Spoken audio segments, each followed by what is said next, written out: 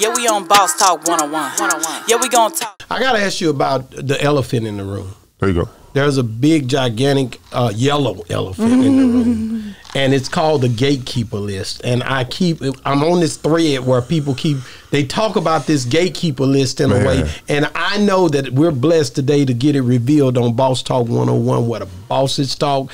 And I'm just happy to be affiliated with the guy who pretty much has his fingers all in it. He is, hey man, that guy, Big D the Mogul, man. Hey, for sure, man. Hey, I never knew this list was going to become as iconic as it's become. Man, it's been crazy.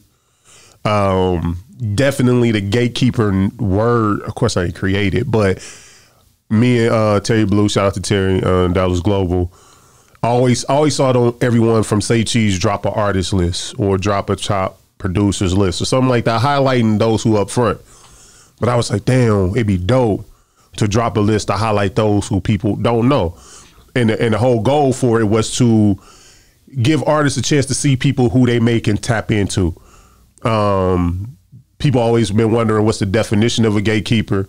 According to this list, a gatekeeper is a person who had the power, the platform, connection / influence to help an artist get to the next level. It's not to mean that these people can make or break an artist. The only people that can break an artist is the people. People got to like your music.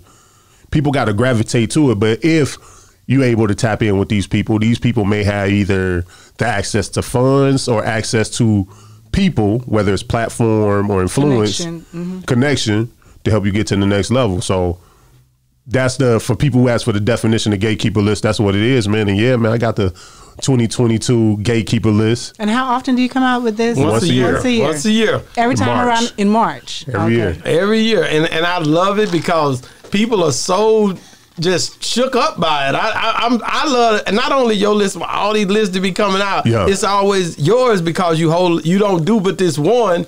And it's impactful, man. Man, I appreciate it. Even though it'd be a lot of people threatening to drop their own gatekeeper list. I was wondering, it don't matter. You're the king of it. How many other gatekeeper lists are there? That's the king. It's only one. Only one. You know what I mean? That's the king of it. So let's get to it. All right, so we're gonna start from there's 17 people on this list. Okay. Why 17 and not 20? Why 16? Go ahead, man. Last year was I'm like sorry, 13. man. We sorry, man. No, Let's get this thing going. All right, so here we go. We got Dark Skin the Plug. Puts Dark Skin on here, number 17. He the World Star Connect. Everybody know, pretty much anybody who get on World Star go through Dark Skin. Okay. Number 16, Dark Skin is new to the list as well. New to the list, my guy B Hobbs. People don't know B Hobbs. B Hobbs is in charge of like the talent and the platforms at South by Southwest.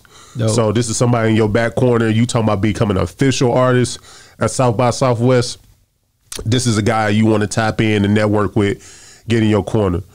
You got my guy Big Homie P out of San Antonio. You made for it.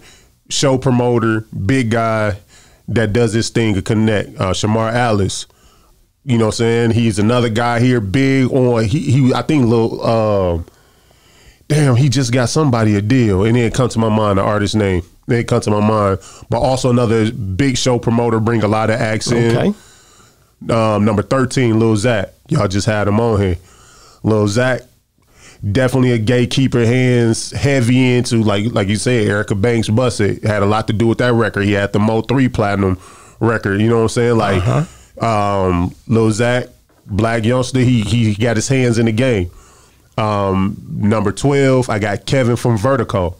You know, Vertical is one of the biggest DJ platforms out here that bring a bunch of DJs together and let artists come there and promote and connect with all the DJs, core DJs. I think I saw Tony Neal there and everything. So number 11, I know this is a cuss word in y'all store, but I got Charleston White on here. Definitely in the last year, whether you hate him or you love him, Charleston White has built a name for himself. We all benefited from his you know what I'm saying, his aura. He's built helped build platforms. He's built his own platforms. I seen him take other people along with him and make connections. So Charleston on there. Number 10, Half Pint. You know what I'm saying? Half Pint always still hands in the game. Still Erica Banks that came through them. You know what I mean? I know 1501 got her, but that's a hub that allows artists to a launch pad, I would like to say. Number 9, DJ Bubba, Dirty Glove Bastard. Bubba, man, anybody that's an artist that come in the city, go straight to Bubba. Can't take nothing away from him, and more than anything, South by Southwest show was rocking. He had one of the biggest showcases out there. Everybody who was somebody was in that showcase. If they weren't performing, they was just showing up to be there. J Money is on there. I'm gonna speed up a little bit. No. Keep going on the tempo you going. I like this. So, and J Money, I'm gonna let Terry he explain that a little bit. He pushed, I'm not gonna say push. J Money definitely decided to be on this list. Definitely a gatekeeper in the game. His influence is heavy. He's behind a lot of artists getting signed, so he for sure had to be on the list. Of course, Trap Boy Freddie, dang near the king of Oak Cliff. He stepped outside, signed a young lady from Memphis, doing this thing. Number 6, my guy Smooth Vega. Smooth Vega is probably, that's my superpower. If you ask me how a majority of my interviews fell in my lap, you know what I'm saying? Smooth Vega, hey, you want this interview from wrestling to whatever, it's, man, you talking about a guy who works behind the scene, getting shows, booking, in charge of booking some of the major acts that come here. He even called me sometimes like, hey, Def Jam trying to put this artist here. What you think? Should we book the show with this artist? Or Def Jam got this mixer here. They want to interview artists. You want to go here? I'm like, yeah. So Vega is definitely a jewel in his backyard that we want to give our support to. Flowers to for sure. 5 Bebe. Bebe been a GOAT. He connected with everybody in the industry. Anybody, Bebe, he there. And then I love what he's doing with the hub. Wow. And then, what I'm saying, what him and Radio Raheem got going on over there.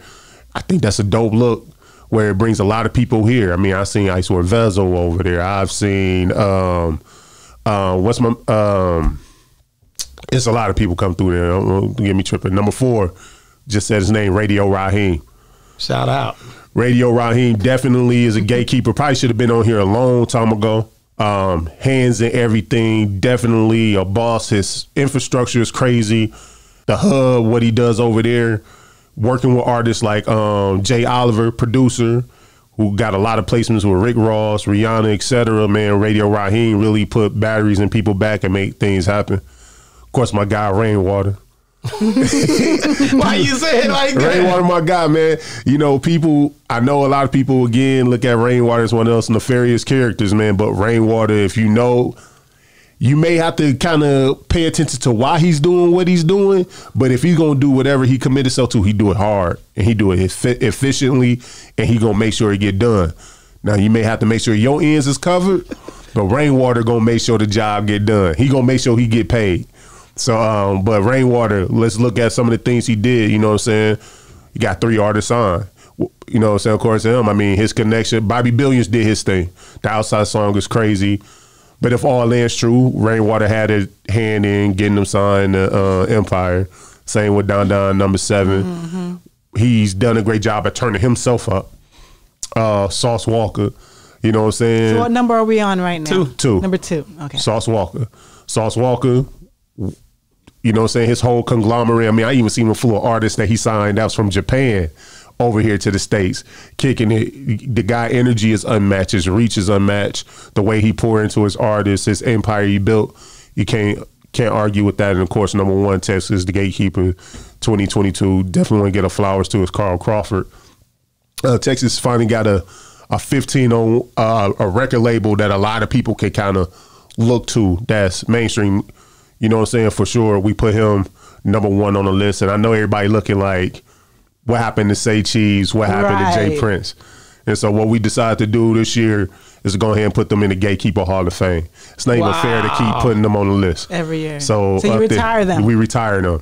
It just, what they've done has been unmatched, unprecedented. They've been pioneers. They created a lane that's unmatched. So it's like, hey, it's not even fair to keep throwing the Prince family and Say Cheese into this mix. Let's go ahead and honor them and put them in the Gatekeeper Hall of Fame. So let me ask you. Hold on, man. I got to get that boy a round of applause, man. No, Come on, man. So you created a Hall of Fame. So I just need to know the criteria for this Hall of Fame. You have to be on the Gatekeeper list for how many years? Well, this only the 3rd year of the gatekeeper list, but So I think 3 years and then you can cross over. I mean, you know, for as far as the people, it's not necessarily a criteria per se. But when you try to put Say Cheese and Jay Prince on the list, they just so far in the league of their own, it's not even close. Man. And so it's just like that conversation is kind of dead. Why even put them on there? Man, I definitely, man. I just, like I said, he just killed it on the interview. Say Cheese. Shout out Sean Cotton, man. That boy there, he supported Boss Talk, came through, man, did a great interview. Probably one of the best ones we've had definitely all year. Yeah. You know what I'm saying? So, but I mean, he went off and he basically not showed poise too on just having an all around good attitude and just knowing how to move, man, in the city, man. He talked about different things in the music industry, man, that we wouldn't know if it wasn't for him just explaining some of the things that happen behind the scenes, man. So you, man, hey, man, I love the gatekeeper list, man. So what about the apparel, man? I'm looking for my T-shirt, man. You say they coming? I think so, man. I be worried about doing so much other stuff, man, that, you know, I might have to get it over to y'all to get it distributed. Yeah, we on Boss Talk 101. Yeah, we gonna talk.